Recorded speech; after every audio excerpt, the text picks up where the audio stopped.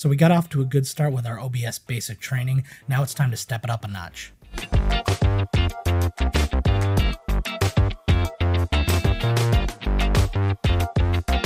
Hey everybody, welcome back to the channel. I am Joe Finley, and today we're going to get a little bit more in-depth into OBS. I'm going to teach you a few more little tricks to take a basic stream into a more complex and hopefully beautiful stream. But before we take a look, I just want to remind you that if you enjoy these videos, make sure that you like the videos and you subscribe to the channel.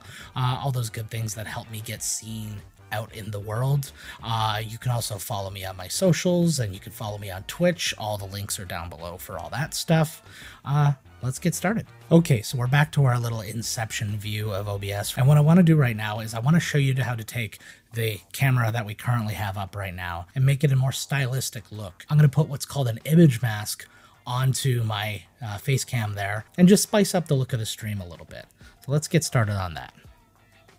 First thing we're going to do, I'm going to build a completely new scene, which we're just going to call camera mask.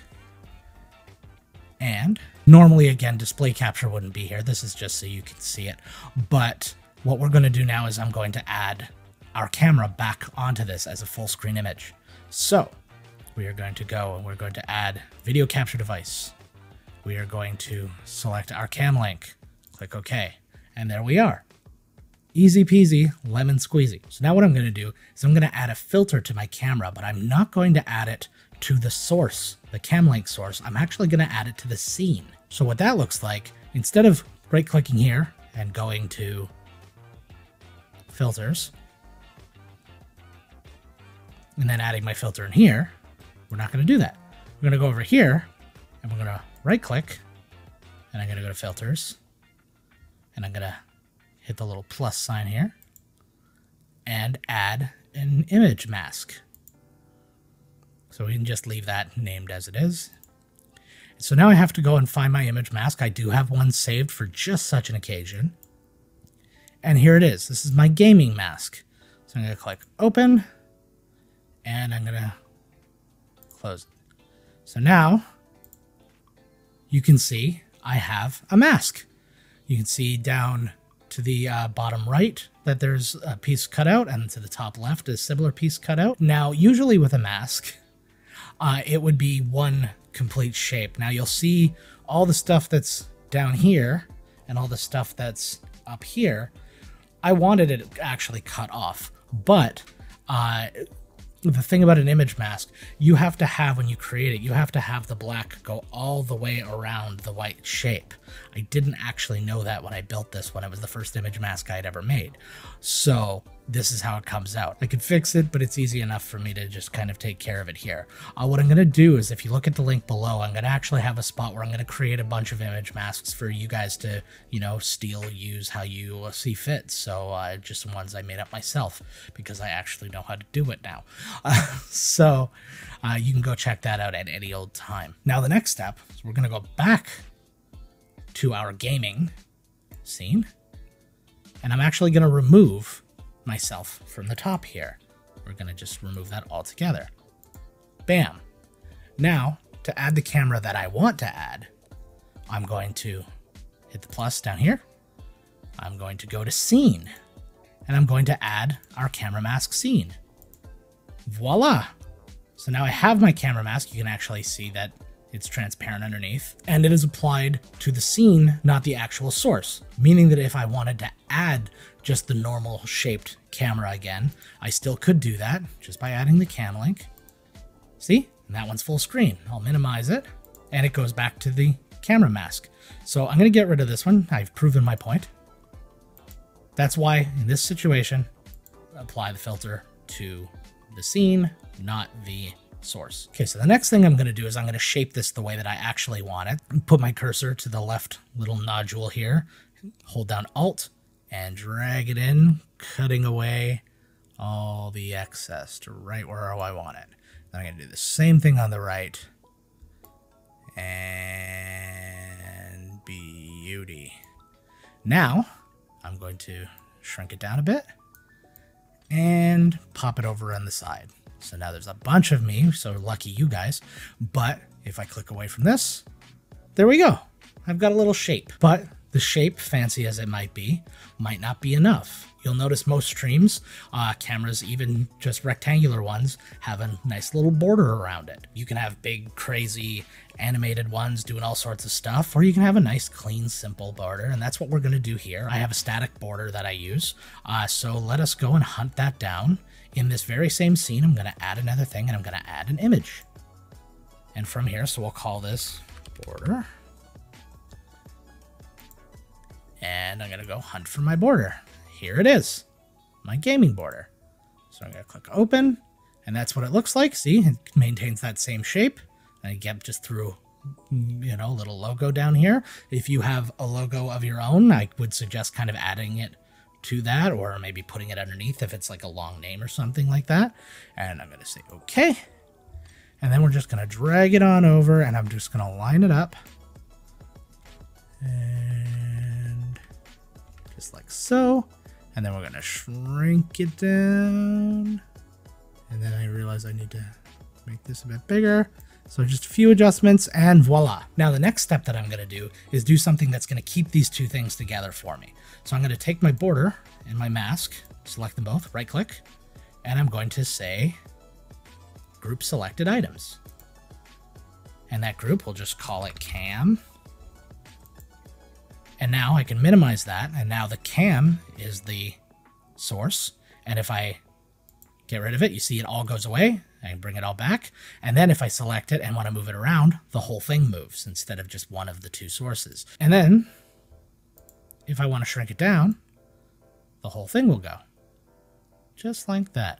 So then I can resize it teensy tiny. I can resize it all nice and gigantic. And then put it wherever I like. Okay, the next thing I want to show you is how we use capture sources to capture different types of things and why we use each individual source. So if we go into our sources here, and we can already see I use a display capture. So what that means is I'm capturing everything that is on one particular one of my screens. Now I have two screens, so if I were so inclined, which I will be for this case, is I'm on my display 2, I can switch to my display 1. See, I've got some notes from the show today. Then go back to my display 2. So that's what that one is for. If you want to capture all of something, you want to use your display like this. Now, if I'm so inclined and I want to use a different type of capture, I can go and I can add a source, and I'm going to go to my window capture. So we'll just call this window capture because why not? So now I can choose which source I want based on the windows that I have open on my computer right now. So you can see I have the one that we saw before. You're going to notice something right off the bat. If I shrink it, you'll notice that all of this display stuff is no longer there. I'm only capturing the window itself. So I can resize this. I can take the opportunity to cut off the top. So now I'm just capturing this. I use this one quite a lot when I play GeoGuessr on stream. Once again, go check out my Twitch. There we go. So then I could take this and then throw it behind my camera like so. And then I can resize it to be full screen. Because I cut the top off, I'd have to remove the sides a little bit.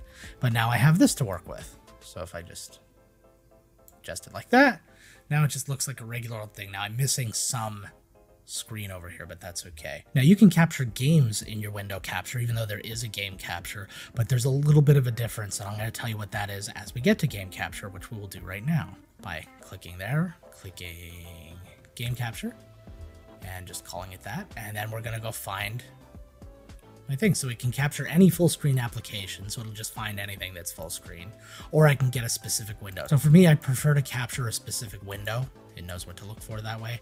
And I click OK, and then I find my window, and I find Fortnite. And boom, there it is. I'll bring it down below my cam, and now I've got my game mode. So why use the game capture and not the window capture when it seems like almost the exact same thing? Well, one big difference is the game capture is a little bit better on performance, although the window capture seems to be a bit more stable. You don't have as many problems if you click away from the full screen window or anything like that. But game capture works for full screen games, like I have Fortnite here right now, whereas window capture doesn't. So if you're going to use window capture for whatever game you're playing, you have to make sure to go into your settings and set it to windowed mode first. Otherwise, it won't work that way. So those are your big differences. Display capture captures an entire display. If you have multiple screens, you can pick between them. If you're just running a one screen system, it's just going to pick that screen up. Window capture, any window that you have open in Windows, including a game if it's in windowed mode. In game capture, it's looking for full screen applications. So that's why you were only able to see a limited amount compared to what I had in the window capture. So just remember, if you're going to use the window capture, windowed mode on your game. You want to use game capture, full screen's good to go. All right, diving right back in now. You might want to add little things that you can trigger on air that, you know, kind of enhance the game a little bit. You might want to like a little video to pop off or something like that. Well, I have just that video that I use in my own stream, again, Twitch. So what I'm going to do is I'm going to add a media source. And I'm going to call this media source, oh yeah, which you will understand soon enough why I do that. So I'm just going to go and find the file. Should be it right here. So you notice that the file that I have here is actually a WebM file and not a MOV file or anything like that. The reason is it takes up a lot less resources, so it's not going to choke the system when you try to trigger it. Also, you'll find out as we kind of move forward with our next OBS lesson that the WebM file is going to come up quite a bit, so you kind of have to start to get used to it. So that's that. But now we have some options underneath here. So we have the loop, so I can have this thing constantly playing if I wanted to. I don't want that to be the case, so I'm not going to select that. Restart playback when source becomes active. Yes, you do want that because you want every time that you trigger it, you want it to play from beginning to end. If you don't have it restart and you have it end, then you stop it and you start it again, it won't do anything. If you stop it halfway through and then start it again, it'll continue from the middle. You don't want that either. Show nothing when playback ends. That's also important because if your video ends on an actual frame of video, then you're going to have an issue where the frozen video is up there until you clear it. You don't want that either. Close file when inactive. That, again, is to lighten the load. If you have a little bit weaker of a system or something like that, you might want to do this just so that it's not sitting in there. But this makes it faster to trigger, so I would leave it. Speed, I can actually change the physical speed of my video, but I made it the speed that I wanted it, so I'm happy with that. And then you've just got this color range, which we're not going to worry about. So I'm going to click OK. And there it is. And you saw that down here that the source became also an audio source. So now you can see that you can still see it here, my oh yeah, but it's gone. Now if I turn it off and then turn it on again, it plays again from the beginning all the way through, and it'll do it as many times as I want. Now, something I'm going to want to do here is I'm going to want to move it and put it into the position that I want. So what I'm going to need to do is I'm going to need to see it while I'm moving it because I can't resize it. I can't move it around unless it's up on the screen. Plus, I want to see what it looks like. So I'm going to go back in here for a second, and I got to turn on that loop.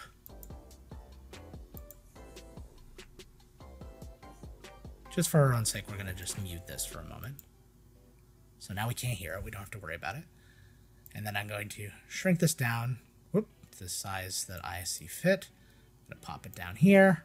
Just going to go back in here really quick and turn the loop off. And now to play. And then disappear. Excellent. That's all we want. So whenever I get some kind of stroke of luck, you know, just like the boys in Entourage, you know, how everything works out for them, I trigger it, and that's my little celebration of a happy accident. And the last thing I want to show you is I want to work a little bit more with transitions. So we're going to do two different things in this one. We're going to actually create a transition for a source on a scene, and then we're going to create a new stinger transition to go between our two scenes. So let's go have a look at that. Okay, so what I'm going to do now is I'm going to take our entire cam source here, the group that we created, and I'm going to make it transition in and out of the scene in case I just want to show the game or whatever I've got behind full screen. So all I need to do is I'm going to go to my cam, I'm going to right click, I'm going to go to my show transition, and all these different options are here. You can cut, fade, swipe, do whatever. I'm going to create a slide, and I'm going to create a slide to the left. So when I preview transition, it looks like that. It's going to slide in like so. I'm going to click OK. And then I'm going to right click again. I'm going to go to hide transition, and I'm going to go to slide again. And this time I'm going to go to the right. You don't have to do these specific ones. You can do whatever you want. You can fade in, fade out, do whatever. And then if I preview that, it's going to slide like that. So if I say OK, and now I want to hide my cam, I'm going to click on this. and it's gone. And I want to come back. Ta-da! You can do this on any single source that's available on here. Just some fun things you can do to add to your aesthetic. If it pleases you, if you have a Stream Deck or something like that, by pressing buttons you can trigger any source whenever you want, or you can create multi-functions that can actually bring things in any way you want. You could bring one thing up, then one thing over, all in one button. But we'll get into that in another lesson. Okay, so the next transition I want to do is actually going to be between the scenes, and it's what's called a stinger transition. And what that is basically an animation that comes in and takes up the entire screen at one point. And when it takes up the entire screen, the switch is actually going to happen between the scene A and scene B. It looks like it's one just nice, smooth motion that takes you out of one into the other, but it's a little bit of trickery. So let's have a peek at that. I'm going to come over to my transitions here, and you can see where it says fade and all these other things. So I'm going to add a stinger, and then I'm going to find, so we're just going to call this, I'm just going to call this MJ Stinger because of Miscast Joe, and I happen to have one. So again, we're going to search for a video file. So if I select it here, very good. Now I have my times are in milliseconds. Now the transition point, because it's a 2-second animation, I'm going to do it right at the 1 second mark to try this out for now. So that's 1000 milliseconds. You can see under here, use a track mat. That's a whole nother thing. We will get into that in our next OBS, because I honestly just learned how to do it myself. It's fairly new. And now all I got to do is click OK. And now if I switch between my scenes, and then if I go back, okay, that works, but you'll notice that the change happened a little bit early. I could see just in the bottom corner here, the change actually take place. So what I'm going to do is I'm going to make the transition a little bit later. So what I got to do is I got to click on the little settings here for MJ Stinger. I'm going to go to properties, and now I'm just going to back this off a little bit more. I'm going to take it to 1200 milliseconds. Now let's see what happens when I do it. Perfect. And I do it again. There we go. You don't see anything. So the key is just finding that exact moment that the entire screen is filled. So you might have to tinker around with it a little bit, but that's it. I hope you learned a lot more. Like I said, if you enjoyed the video, make sure to hit like below. Make sure you subscribe to the channel for when new things come out. Make sure to hit me up in the comments if there's things that you haven't seen yet on OBS that you'd like me to cover in maybe the next one, or if there's anything that I can clarify better. But until next time, guys, let's get to work. Gee, I wonder where we could be. All right, well, let's see how very specific within Ottawa we can get. 373 meters.